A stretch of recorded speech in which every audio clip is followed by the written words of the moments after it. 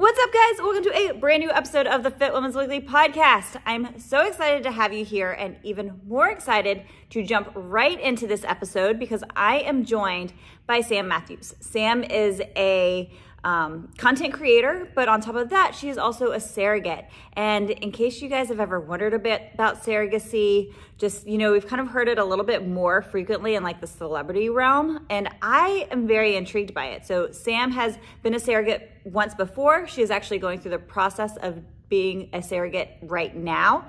And so with that, we break it down. We talk about how she explains it to her family, to her children, how she navigates the feelings of carrying somebody else's baby and then walking away at the very end. It was a really, really empowering and motivational talk that I cannot wait for you guys to listen. And make sure that you stick around to the end because we actually do break off topic because she gives one of the best meal prep tips that I've heard in a really long time. And I am very disappointed in myself that I wasn't able to come up with this idea first. So without further ado, we're gonna jump into this episode. Make sure if you haven't already to subscribe to the Fit Women's Weekly podcast. If you love this episode, please make sure to share it. Always tag me, Kendall Boyle Fitness over on Instagram. If you're not already following me, what the heck are you doing? Make sure to follow me. I put out brand new workouts and recipes every single day. So check that out. All right, guys, let's jump into this episode. Well, Sam, I know that you are short on time and you are so busy. So just kind of one of my first questions to you is, I know that you and your husband have the social media channel as well. What came first, your surrogacy journey or your social media presence? And how did it all become? Yeah. So social media came first in the fall of 2019. My daughter was, I think, about 6 months. And no, actually she was a year and 6 months. And I felt like I was losing myself as a mom and wanted to like find something to do. And I, would be scrolling online and saw all these women sharing just about their life and traveling, a lot of RV stuff. And so I always wanted an RV to live in, but it wasn't really in the cards for us in Colorado because the price of RV living was the same as like living in an apartment at the time. Really? So that's not, yeah. Like to be able to park the RV and everything? You have to pay for the site. And then if you lease the RV, then you're paying for the RV or you have like a loan on it. So the payments were pretty much the same. So we're like, well, that doesn't make sense. But we ended up finding one that we ended up renovating. And I followed all these like RV renovation accounts and just got inspiration from them. And I was like, well, now that we have an RV, like I'm going to start sharing that. And so it gave me something to do, something to look forward to. So shared a lot of RV renovation for a couple years and then started sharing about our family because I knew that RV renovation wasn't going to be our end game. Like I didn't feel this calling to be an RV renovator. It was you fun. did get into it like right at time because it really became a big thing in 2020. Oh yes. With COVID, like the market was crazy and we built a lot of interest in that and really got our following started just from that. And then from there we ended up living in the RV when we moved back to Missouri. And so it kind of gave me that RV life content to share. But around that same time of us moving from Colorado back to Missouri, I started to think about surrogacy and I'm like, well, we share our life already online and we share, a part of our life is our renovation. So if I'm going to pursue surrogacy, like why not share that as well? Just like, hey, we're Dana and Sam. Here's our life. Sometimes it's travel, sometimes it's RV, sometimes it's family. And now it's surrogacy because I look to social media for an example or like tips of like, what is a surrogate and how, like, what's the process of going through surrogacy, how to become a surrogate, what are the steps? And I couldn't find a lot. There was one gal that I ended up following on TikTok, Mama Rupert. And at the time she was sharing her surrogacy journey, but that was it. And it wasn't anything from start to finish. And I really wanted to share the process from start to finish, how it works with matching with a couple, seeing if you meet the requirements to become a surrogate, how to talk to your husband about surrogacy, how to mentally prepare, physically prepare. And so, yeah, we just started sharing that process and that journey. And it built a lot of just interest because it's something that's new. It's not, now I'm thankful it's getting talked about more and you're seeing it more. But before, years back, it wasn't as common and people people knew of it, or they see baby mama and have that perception of it. And, Right. to share the truth behind it, or like our hearts behind it, I thought was really important, because some see it as a negative thing, or see that, oh, like as a surrogate, we're only in it for the money. And so I really wanted to kind of destigmatize surrogacy, and just like open people's like minds up to it, hearts up to it, and just share from experience. That way, if others were following or wanted to become one, they kind of knew what to expect.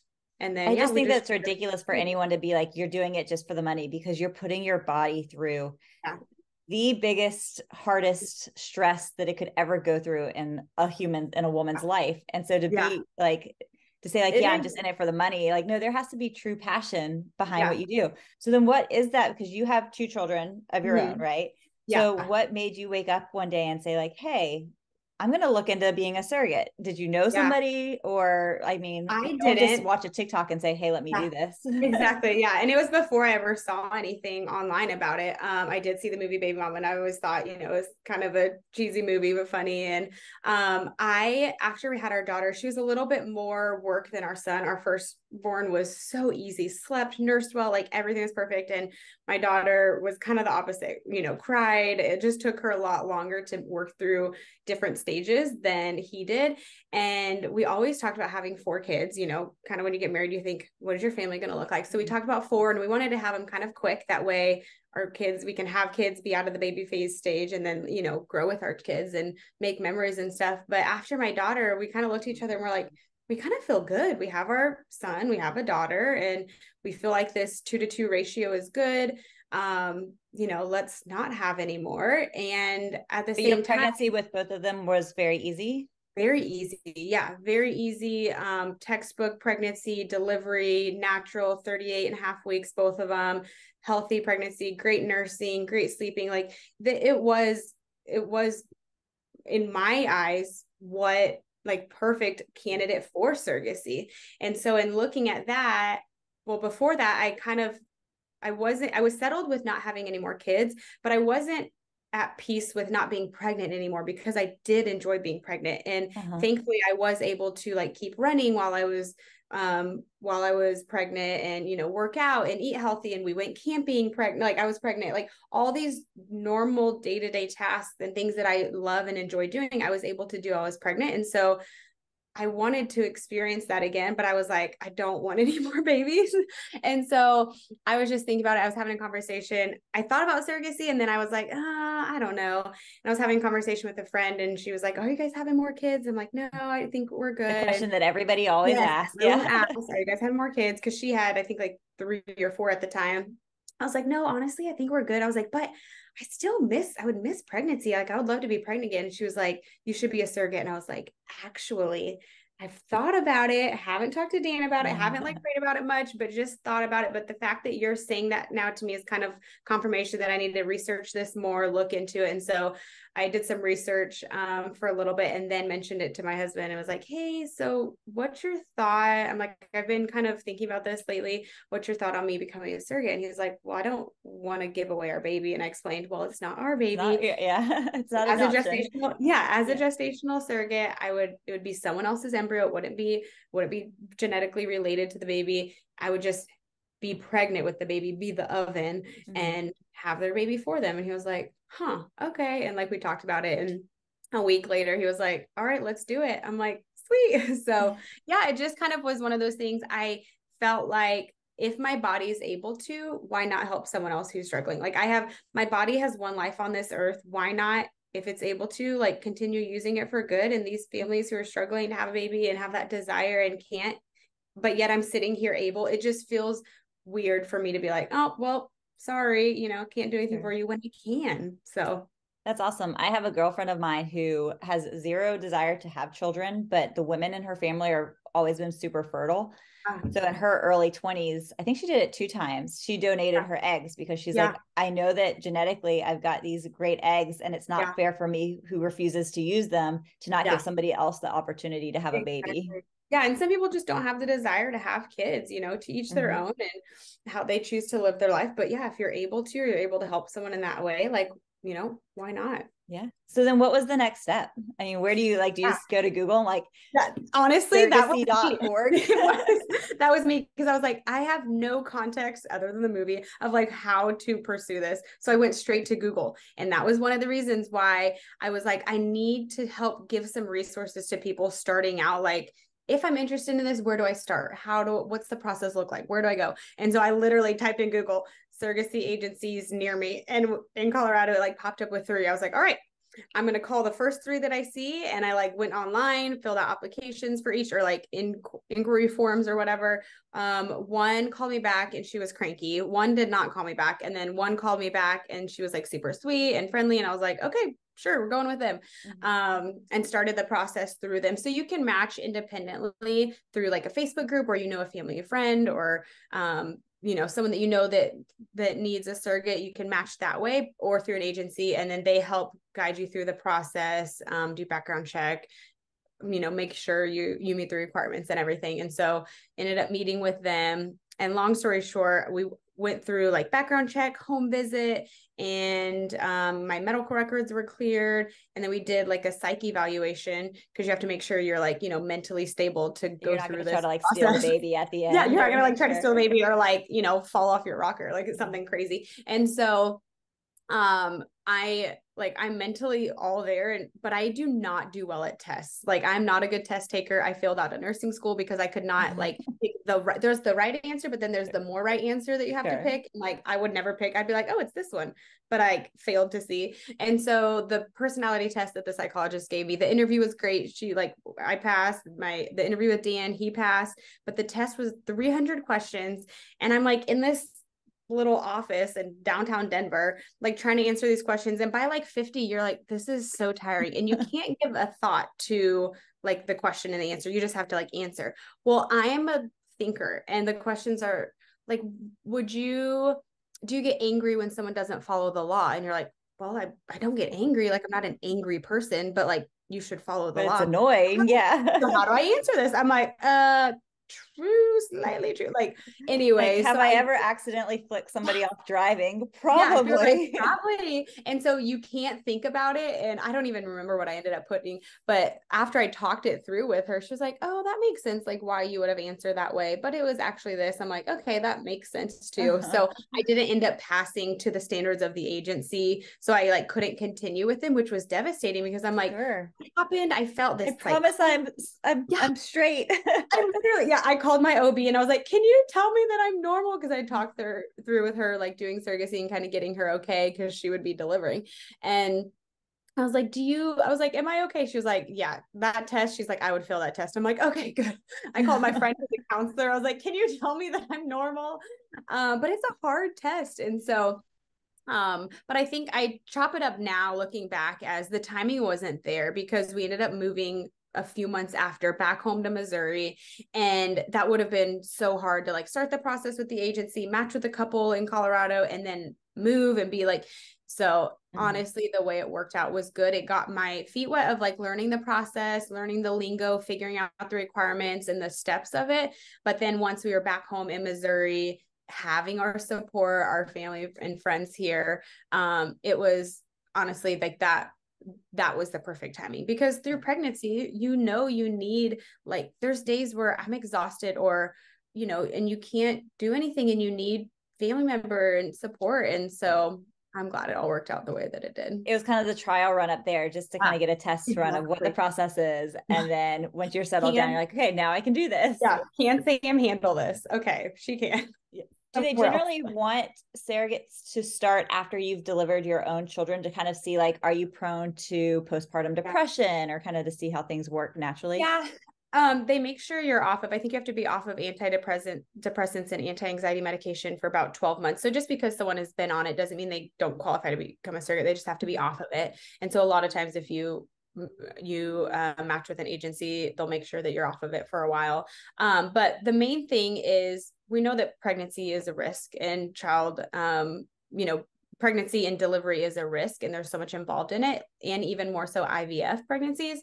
And so just in case you were to lose your reproductive organs, or something were to happen, you wouldn't want to lose that and then look back and be like, but I wasn't done having kids, because having my own kids, because you would hold like resentment and bitterness towards whether it's the surrogate baby or That towards makes the sense. couple, or towards someone else, and you wouldn't want that. That's not to say that after you deliver, if everything was great and healing was great, that you can't go back and have your own kids. You can, and I know surrogates you have, but to kind of be mentally ready and okay and at peace with, if something did happen, would I be okay not having any more of my own kids?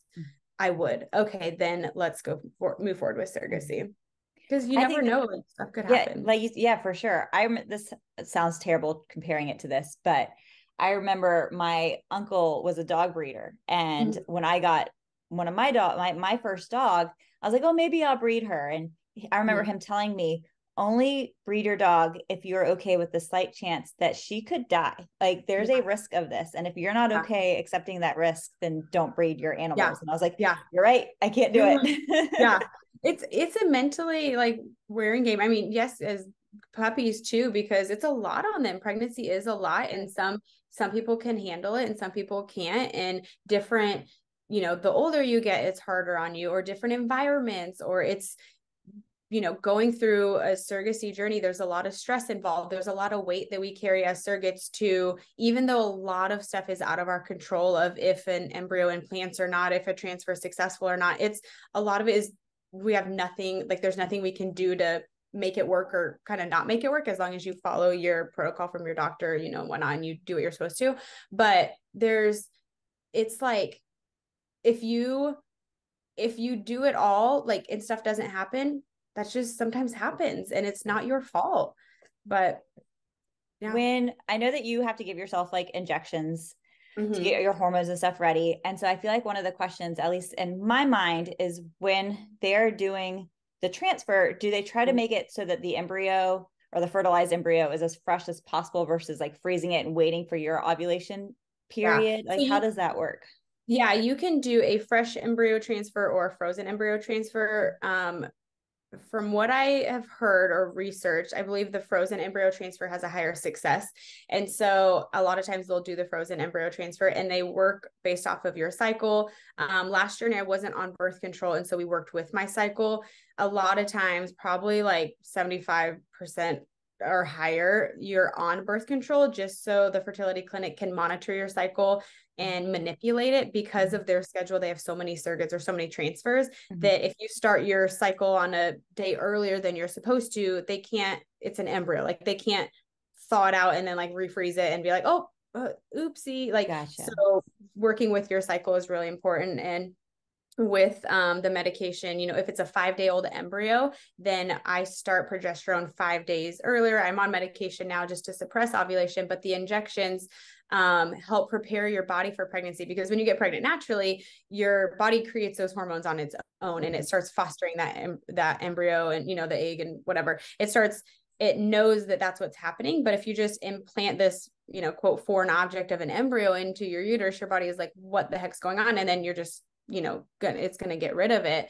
But to So start with almost like an organ transplant, like they're making sure it doesn't get rejected. Yeah, they're making sure your Interesting. body Okay. accepts it, and it takes it and it starts to implant. And so the progesterone, if it's 5 days before you start progesterone, 5 days before transfer, it's a 6-day-old embryo, you do 6 days. And so you're already kind of on estrogen to thicken that lining. So the estrogen and the progesterone ahead of time before transfer really preps your body. And then that way, when you're pregnant, it's like, oh, there's baby. And then you keep the progesterone going just to help foster the implantation and the growth of the embryo. Interesting. I definitely want to talk about the contracts, but I also want to talk about like the psychology of like a normal woman who is pregnant. So I know people are listening being like, okay, we know of like Kim Kardashian and stuff like that. Or I think even Nicole Kidman that have done surrogacy in the past. And you're kind of going like, what did they put in their contract? What kind of things are normal?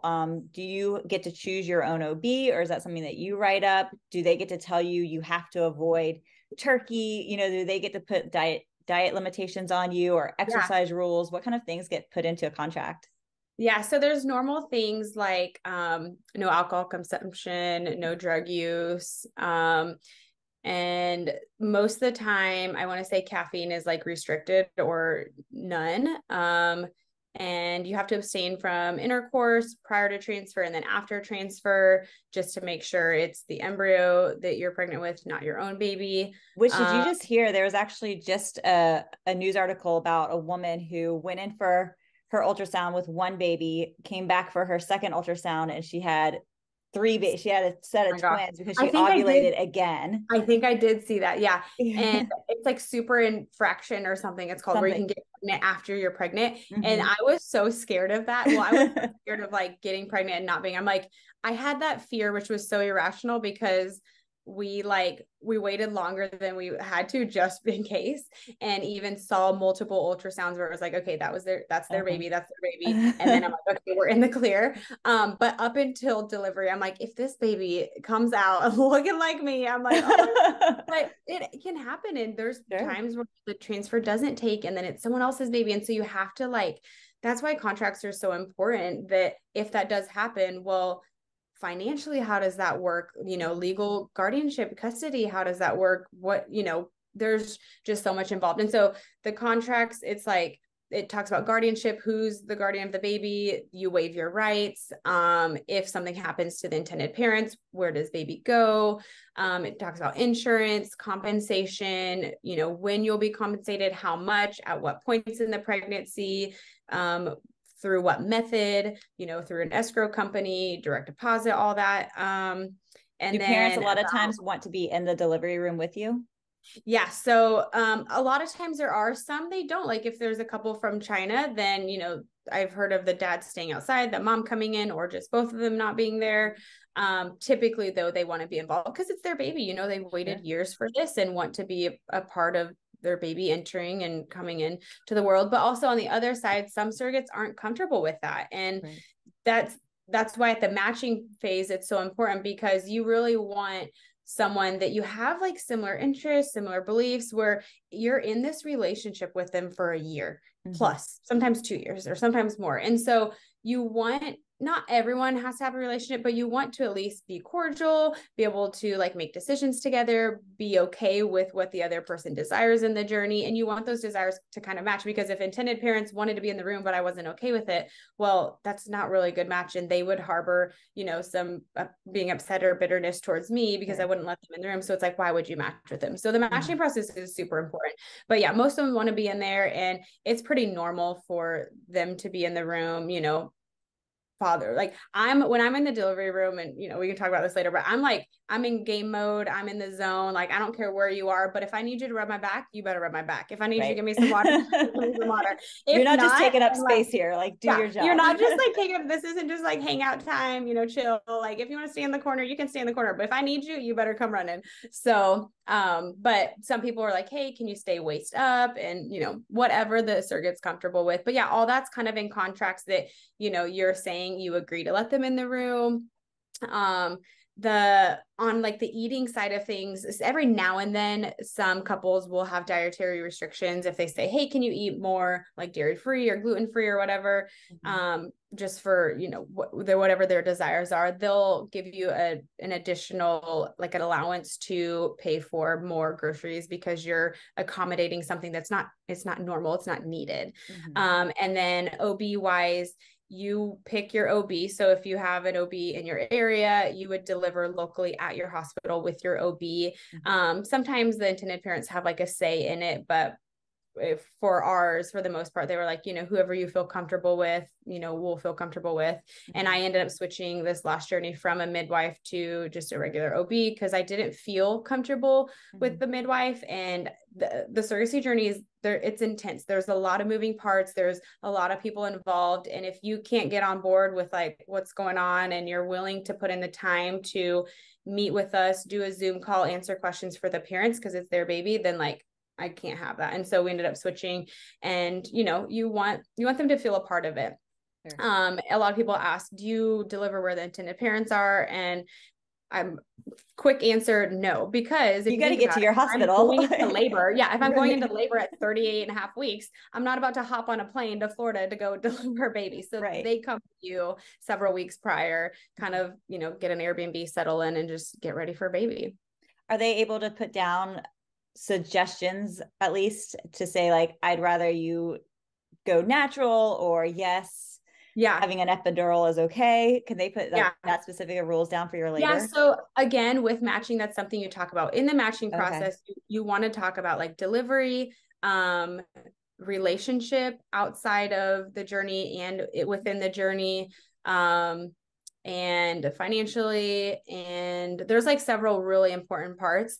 But one of the things is, yeah, delivery, because some people want you to go more natural. But if as a surrogate, you're like, hey, I have my babies with an epidural, or, you know, that my doctor says I need a C-section, then they need to be okay with that. You get the final say as a surrogate because it's your body. So you are your doctor's patient. Then once you deliver from there, it's all their decisions on the baby side of things. But because it's your body, you get the final say. But you do want to say, hey, I prefer to do more natural. Are you okay with that? Or, hey, I prefer to always have an epidural. Are you okay with that? They can't tell you no. Because I mean, they can like say, hey, could you not? But you just, and most of the time they're like, okay, do whatever you need to, because you're the one bringing the Right. baby. Exactly. I Yeah. want to talk about the psychological side of things too, but my last question about like kind of this kind of stuff is, I could never in 1,000 years see a negative from this. Like, you are helping parents. What an amazing gift. You know what could happen, right? But as I was looking at your feed, there, like, every post had some kind of negative, like, aren't you, I can't believe this. Like, there's so many babies up for adoption. Why would you do this? But one of the ones I also kept seeing about was risk of ovarian cancer. And what are your thoughts? What is the actual science behind it?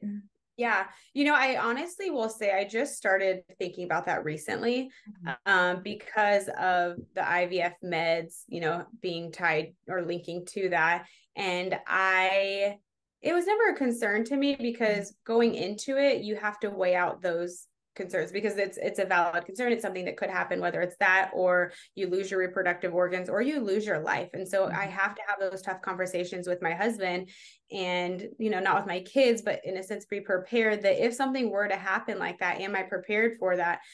And, you know, I just chopped it up as, I feel like this is something the Lord is allowing me to do and calling me to do. And if that happens because as a result of that, I at least was obedient in doing it. And so you have to weigh it out that it is a risk. But yeah, recently with the Lupron that I'm taking too, because it's a new drug that I haven't taken before, you know, there are a lot of side effects with that. But there's also a risk for walking out of your door and getting in your car. And so there's so much that could happen. And we just try not to live in fear of like what could happen, or what could be waiting for us, because at the end of the day, it could happen to Life's not anyone. guaranteed. Yeah, tomorrow is not guaranteed. Eating your McDonald's 5 times a week, or smoking a pack of cigarettes, you have your own risk. So it's like, although I have mine, I'm making the decisions for me, what I feel like is best for me, what I desire to do. And it may not match what you want to. And so there's a lot of concerns for that. But you kind of go into it knowing what could happen, and you just have to be kind of okay with it. In terms of like carrying a baby, obviously our natural tendency is to bond immediately. Like, oh my God, there's a baby. So, and I think that's probably people's biggest concern of like, wow, pregnancy, because there are other women, right, who they love being pregnant. So they're like, wow, this is such a great thing, but I just don't understand how at the end you just go, here you go. So what kind of things do you do during, not only just when you're pregnant for those 40 weeks, but also obviously leading up, because you're already building the connection to the parents and working through all of this now? How do you handle that towards the end? And how do you also prepare your children? Because now they're old enough to see mommy has a baby belly. Like, this isn't our baby. Yeah. So a lot of questions and concerns from people being like, how can you just give away a baby? And it's like, well, it's not my baby. It's not my baby to start with. And so it makes it easier, because the way you view it is just like giving baby back. And that I can say that you are emotionally attached to the baby, because we prayed for the baby. I wanted the best for the baby's life. I wanted the best for, you know, their life with the parents. And so I cared for the baby, and I feel like any normal surrogate would. You want the best for them. But on a maternal side, like, it wasn't my role to fill as a mother. And so I kept going back to that at the end of the day, I can still love for this baby and care for this baby while it's in my care. But from the moment it's not, it's now in their family's hands and their mom's hands, and that it's not my baby anymore. And so I just viewed it as that, like, in a sense, babysitting thing, that I was just caring for the baby and, doing what I needed to for that time. A lot of mental preparation went into it. And prior to transfer, you remind yourself, this isn't our baby. The moment we find out we're pregnant, it's not we're pregnant. It's not we're pregnant, it's they're pregnant. You're excited for those milestones, as you should be, but you're excited in a different way. You're excited for them. Like, oh my gosh, heartbeat was strong. It was this, like, baby's moving. Okay, I'm excited for them. Okay, here's the gender. Like, we're excited for them. And you're not planning a nursery. You're not picking out a name. You're not buying baby clothes, even though you kind of may, as like a gift or whatever, but it just feels different because going into it's not yours. It's different. It's not like a mom who's giving their baby up for an adoption, where they have to have this heartbreaking moment and make a decision to hand that baby off. The decision's made for us. Like, it's not our baby. And so one of the things I researched back when I first was looking into it was how to mentally handle it. And there was a documentary, I wish I remembered it, I ended up watching on YouTube, I think, and they talked about planning something as a family to do postpartum. After you heal, like, do something as a family that, instead of looking at it as, man, I don't have a baby and now I'm empty inside, it's, no, I have my family, I have my kids, I have my husband, and I have, my life. Let's do something fun. And that's when we just decided to do RV life and just take off on this adventure. We ended up getting a new puppy. We were planning to get a puppy anyways, but it kind of worked out with the timing of postpartum and getting the new puppy, that I poured my maternal instincts into that. Say those pregnancy hormones went into the puppy. Yes, potty training and cuddling the puppy. And so that all, like, my mind was quickly taken off of, I don't have a baby and the journey's over. And now it's this, that I didn't even take 2 seconds to really think about it, because we jumped right into it. Like, immediately after I delivered, it was a week or two later, we were downsizing and moving into an RV and hitting the road. Like, I was 3 weeks postpartum at my doctor's appointment and, like, hitting the road the next day. So that really helped take my mind and focus off of what I didn't have anymore, but then to now what I do still have in front of me. And with the kids, we prepped them at the beginning. Hey, mommy and daddy know somebody who can't have a baby. Do you think it would be nice if we help them have a baby? And they're like, oh yeah. When we first started, I think they were like 3 and 5, or maybe 2.5. I think 3 and 5 though. And so they didn't quite understand. They're like, oh, sounds good. Is the baby in your belly? Is the baby in your belly? And so as the baby grew, my daughter was like, loved touching my belly, loved rubbing belly and kissing baby. And we would always remind them, oh, isn't baby? Oh, baby's moving. Whose baby, whose baby is this? And they would say, their names. And it was just so cute to see them. But I was nervous for that, like, postpartum transition, because neither of them remember. My son doesn't remember my daughter coming home because he was only 9 months. So he doesn't remember, like, gaining a sibling. That we never talked about the baby being a sibling, or we never said sister or brother. We always said and reminded them that the baby is for someone else, and they knew them. And I think them meeting them helped put that connection together. Like, oh, okay, baby is theirs. Mommy just has baby. And, I'm curious later in life how they'll look back at it and kind of view it, or now that they're getting older and they are seeing it in a different lens. But that was one of the thoughts of doing surrogacy again, was, are my kids, how did they handle the transition? Because if they didn't handle it well postpartum, then I'm not going to put them through that again. Sure. But they did so well. We did the whole, like, whenever they met baby, and they ended up, they were leaving the next day, we brought a gift for each of the kids, like, oh, this is from baby. And so they got to switch their focus too, just like we did with RV life and getting a puppy. They had Legos and kinetic sand, and so they got to play with that. And I want to say, like, a couple days later, they asked to see a picture, and then maybe like a week later, they were like, oh yeah, baby was in your belly. And then honestly, it was like, after that was like a few more weeks, and then maybe a few months, and then now I want to say they mention it every now and then, but it's not anything that they're just like, oh yeah, how old is the baby that was in your belly? Like, they don't really remember it. So I'm glad that they transitioned well. And I'm assuming from you too, your point of view, having the parents in the delivery room and being able to hand that baby and see, I mean, I'm sure this isn't like a 9-month struggle that they've gone through. It's been years. And I'm sure it was a very hard decision to go the surrogacy route. So to see them with this amazing, beautiful gift that they've wished for all these years. And it sounds like you're a spiritual person, probably also helped with the letting go of like, this is your baby. Here you go.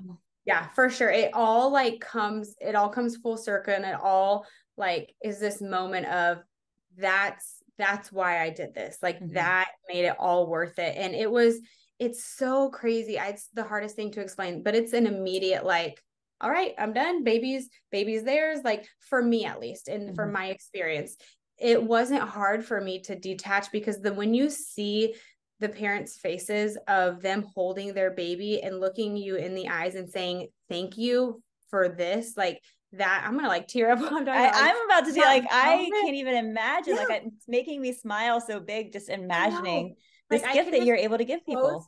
Yes, I can close my eyes and just like vividly remember they were on this side of me, like saying thank you, and then seeing them in the chair doing skin to skin with their baby, and just like in awe of like they're here type of thing, and like looking at Dan and being like, we did it. Like it all coming full circle made it all worth it. And it makes it's the craziest thing. I can't explain how your mind and heart just like detach, but yet you're still connected because you're thankful for like what happened, but it's not yours. And so now it's their time to enjoy this baby while you were enjoying carrying baby. It's like, it's crazy. Does surrogacy have like when you go for your implantation, does it have a higher chance of taking versus a couple that is going through IVF? It just depends, honestly, with the egg quality or the embryo quality grade, and then uterine thickening, or lining thickening. And then just, if you have higher risk pregnancies or lower risk, there's so many different factors involved that it's hard to say. Like the fertility doctor for the last journey, he said this has about an 85% chance of working, which is actually pretty high. I want to say, don't quote me on this, but I want to say like 75% is kind of normal. With a lower grade embryo, obviously it's going to be lower, but I have seen people take like one of the lowest grade, like mosaic embryos, their last embryo that they have, and implant it, and they had a healthy baby boy. So it is like, it's hard to say, what would take, what won't. It is, in a sense, a stars have to align type of thing, that there are so many factors that have to be in place that you kind of just implant and pray because it's just freaking incredible what science can do nowadays. In your contract, when you go for this current round that you're training for, if it doesn't take, is it someone in your contract that you have like 3 tries or something like that? Yeah, 3 transfers is pretty typical. Okay. Sometimes if it was like all high quality embryos, your lining was thick, and it was just this fluke thing that none of them took, sometimes they'll do like an amendment to the contract and add in like, hey, let's do another transfer based off of the doctor's protocol or doctor's request, let's do it again.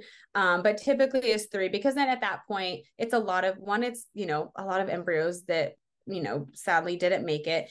And then the doctors you have to start ruling out, well, what's the problem here? Is it the embryo quality? Because if so, then maybe they need to get donor embryos or a different embryo to, have higher quality if it's not the surrogate. But if the embryos are all high quality, then maybe it is the surrogate's body, and maybe just something's off. One of her levels isn't there, that maybe it is that. But then there's times where maybe it's the fertility doctor or the clinic. So it's hard to say. And so you just kind of want everything to be the best that it can be for the best outcome possible.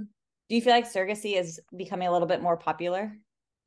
I do think so. And I will say, I think a lot of it is from social media and sharing about it. And now that, not saying that like because of me, people are sharing, but the gal that I followed, Mama Rupert, and then there was probably a handful of other ones that shared at that time. But now like it's all over my For You page, all over my Explore page. And I love it. It's encouraging to see. It's exciting to see that from sharing our experience or sharing the journey, that others feel compelled to share theirs too, because it's just encouraging to a lot of intended parents. A lot of intended parents will message me and say, hey, thanks for sharing, because it gives us hope that one, there's like, normal, good ladies out there that can carry my baby, because you're trusting someone with life, with your, the most your important thing life. that you'll ever do. Yeah, exactly. And it's a lot of money involved and a lot of risk. Like there's so much fear with it, but sharing to give them hope, and that, hey, there's someone out there to carry your baby, and that, and then just to encourage surrogates. And so it's been fun seeing people, but I think for sure, because of more people sharing online and going through the journey, that there are more surrogates now than ever before, which is awesome. Because when you look at it, I want to say a year ago when we looked, it was only like 800 surrogates in the US a year. And I would have thought it was like thousands. Sure. So I don't know what it is now, but I'm curious to see, because there's surrogates all over the world. But in the US, I just would have thought it would have been more than that. But maybe in the next couple of years, that will double or triple. Now, I know people are sitting here wondering, like, wait, pregnancy was great for me. I loved it. I wouldn't mind being pregnant. But what's in it for me? Financially, is there pretty good gains in it? And you don't have to say like how much your contracts are by any means. Yeah, you're good. So there's standards of like compensation. So compensation is standard in the US. In Canada. So in Canada, it's altruistic, so you can't get paid for it, but you still have your medical premiums covered. Anything related to the pregnancy or the journey is covered. But in the US, whoa. In Canada, it's altruistic. Yeah. Altruistic, so you can't get compensated for it. Yeah. But, so when people, a lot of times in our comments, people say, well, why are you getting compensated for it? Like, you should just do it out of the kindness of your heart. Like, how are you a upright human if you're getting compensated for it? And I can argue both sides. Like, I can argue getting compensated and uncompensated. And I truly think that it can be rewarding both ways, not just when you get paid or not because you didn't get paid. I think it can still be just as rewarding. But in Canada, it's not. But in the US, it is common. There are times where if someone does it for a family member or a friend, they're willing to take less compensation just because they, truly just want to help them and they're not looking for that gain. But just because someone does get compensated, I don't see it as like they're trying to gain from it. It's just you're dedicating your life for a year plus to somebody else for their gain. And you look at it as like it's a mutual beneficial thing. Like you're helping the intended parents, they're helping you by, blessing you with this income to, for your family or your future. And, you're helping them, they're helping you type of thing. And so the compensation is about, and an average is probably 30 to 50,000 for your first time as a surrogate. And then each additional one is kind of like 5,000 more.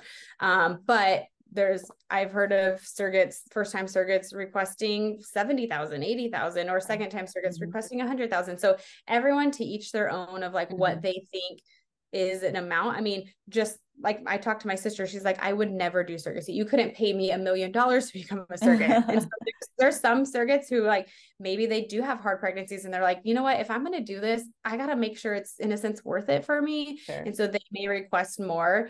But average is that. And then it's like your medical premiums are covered.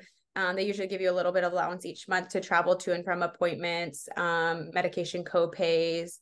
And there's like a life insurance policy that's taken out. And so anything in regards to the pregnancy or the journey is covered. It's just the kind of like the wear on your body and, physically it's demanding on you. Sure. When is right now things scheduled for you? Yeah. So our transfer right now is scheduled for November 13th. So I am in, my medicated cycle right now. So I'm on Lupron to suppress ovulation. And then I just started estrogen. So the estrogen is, I want to say I'm almost a week on it. It's thickening my lining. So for the next couple of weeks, we're prepping that uterine lining for transfer. On November 6th, I'll have my baseline ultrasound. If my lining is thick enough, which they want it to be 7 millimeters or thicker, because that's for optimal transfer that like baby can, cushion in there in the uterine lining. If it's over 7, then we'll move forward with booking flights for transfer. And so we'll fly out to Florida, stay with our intended parents, and do transfer November 13th. And then at that point, we'll be pregnant until proven otherwise. That's super exciting. Now, I know in one of your recent Instagrams, you had mentioned that the ultrasound wasn't quite what you had hoped for, but then you're going to Yeah. go back. So are things looking better now? Yeah. So the second one, and I think I got people a little worried because I was like, oh, the cyst from my first ultrasound, it was small. It's a small little cyst, which cysts are normal, and they a lot of times they just kind of like dissipate or whatever. But the second time it was still there. I say that it wasn't what I hoped for because I was hoping the cyst would just be gone so that it wasn't an issue.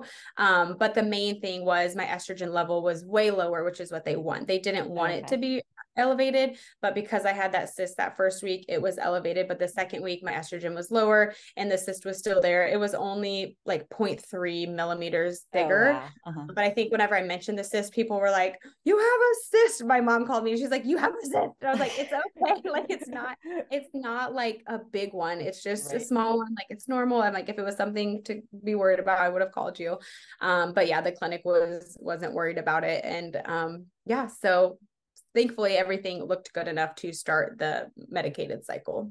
Are you thinking this might be your last one, or are you just kind of open from one event to the next and see how it goes? We planned on doing it once. I didn't plan on like doing surrogacy for years to come. We really wanted a close relationship with our intended parents, and our first ones desired to stay more private and not have that. And so I did feel like I couldn't just not do it again because I really wanted that. And so we did decide to do it again. And the couple that we've matched with now, Jake and Kinsey, they're amazing, so sweet.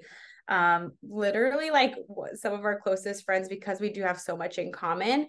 And because of them, like I'm excited for this next journey. And I would have said this is our last journey because I didn't plan on doing multiple, but I can't say for sure that if they didn't want another one that I would be able to say no, but I don't want to rematch. So if we do it again, it would be with them.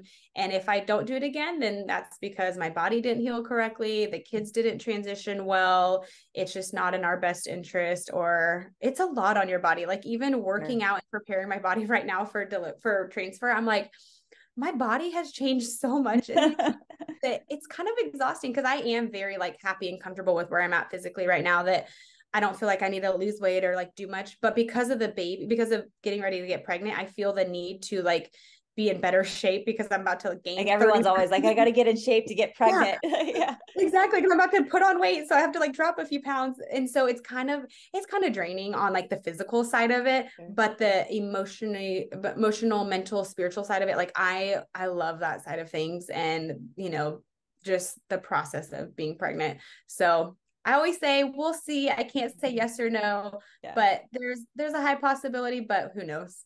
We don't know. And I know that I'm starting to crouch on your time, but you brought up with the your fitness and your body. And so this is actually a great way to end, is you have an amazing hack. I'm a nutrition coach as well, and I teach meal prep and meal planning. And some people were giving you crap in your comments, kind of like teasing you, but I was like, holy crap, Sam, this is an amazing idea. All right, share your meal prep hack that you did this past week. Okay, so this past week was Texas Roadhouse. But I wouldn't necessarily recommend Texas Roadhouse. Not Texas Roadhouse. The that idea. Was like, yes. But it's called restaurant meal prep. And the one that went crazy viral was Chipotle. And I love Chipotle. And I would say out of all the fast food restaurants, Burger King, McDonald's, whatever, Chipotle is less greasy, more healthy options available. Guacamole, salsa, chicken, rice, brown rice. It's a healthier option than something else. So they have catering that you can get, and you just use it to meal prep if you would after, workout or just like lunch, go out and get Chipotle. Instead of getting it, you just order catering. Which is going to be a little bit cheaper per meal ordering it catering wise. And then you just divided it up into daily containers. And I was like, awesome. What? As a nutrition coach, I feel like I've done a disservice to my clients of not recommending like, hey, if you don't have time, but you have the finances and the means to do it, go. And even at Texas Roadhouse, you could still do a catering. I mean, most places you can get chicken, steak, salad. Yeah, just say no rolls and no butter so that you're not tempted. I've never had Texas Roadhouse, so I feel like I'm missing out because I always see all these things on the butter and the rolls. It's another level for sure. It's so good. So while your husband was giving you crap on it, Yes. I was like, He's that is enjoying it, by genius. the way. Did he take that with him for his hunting trip? No, he didn't. But we did, the Texas Roadhouse I got was before we went camping. So we ate a little bit the night before, and then the night we went camping, I heated up on the grill because I'm like, who wants to set up a tent and then cook a full meal on the Blackstone? I'm like, I just want to literally heated up our barbecue chicken, had salad with their homemade ranch, mashed potatoes on the grill. I heated up green beans, and we had rolls. I'm like, this is See? the best first night of You're getting camping your meal ever. protein, you're getting your Yeah. healthy fats from the butter, you're getting Yeah. your micros from the Carbs. salad, you're getting your Yeah. carbs from the It's potatoes and the awesome. rolls. That's a balanced Exactly. Thank meal. you. Thank you for validating my desire. It was one of those things that I'm like, again, Texas Roadhouse, not as much, but Chipotle, or there's other restaurants out there that you could do cater family style meals for healthy options. But even though it's costly, it's like my time right now in this season, especially, is worth so much to me that for me to just set aside a little chunk of money to not have to meal prep, because meal prepping takes hours. That's what I was gonna Hours. say. Like, it might be expensive, but if you calculate how much your time is worth when you're cooking, shopping, cleaning the Yes. kitchen, prepping everything, it might be worth it for you. And that's why I wanted to share it, because other people might go like, oh, that's a great idea. Yes. Yeah. And there's on Chipotle, they have like 2 or 3 different options, whether you want 1 protein or 2 proteins, and then you get to pick your side. So if you don't want cheese on it, don't do cheese. If you don't want tortilla, don't do tortilla. You can literally just have meat, rice, and salsa, which is healthy. And if you're able to take the 2 proteins, it's not like you're eating the same meal every day. You can do like a rice bowl with chicken one day, a rice bowl with steak the next, a taco salad with chicken the next. Exactly. Yeah. See, I don't mind eating the same thing. So on like a meal prep side, when you meal prep, it's the same thing, breakfast, lunch, and dinner every day. I don't mind it. Some people do. So if you do, it may not be the best for you, but it's healthy and it's convenient. We don't eat the same thing, but I prep. Takes me 6 hours to cook every Sunday because I do 6 every different Sunday meals. Yeah. How many people are in their kitchen meal prepping on Sunday, just exhausted? But yeah, like, we need this. It's so exactly. important. So you guys, great tip. I support it 100%. Yes. Thank you. Yes. So Sam, where can people find more about you and keep up with your journey through all this? Yeah. We share on all platforms that We Are Dan and Sam. And on my website, wearedanandsam.com, we share a lot of surrogacy resources. So if you are listening to this and you're like, hey, I want to see if I meet the requirements or what the process looks like for a surrogate, you can head over there and get some more information. Awesome. And just like that, we'll keep you and your Florida matches in our thoughts and prayers for sure. Have they already gone through like in vitro before, or IVF, or they haven't, just based off of her health and just based off of their story, their doctor said, hey, surrogacy is the best route, and so that's why they're pursuing it, which is good that they don't have to come from a lot of loss, and so hopefully everything works good with our journey and they'll have their babies soon. Well, sending you our prayers and good luck, and I will make sure to keep up with you on everything. Thanks so much. Yay. Thank you.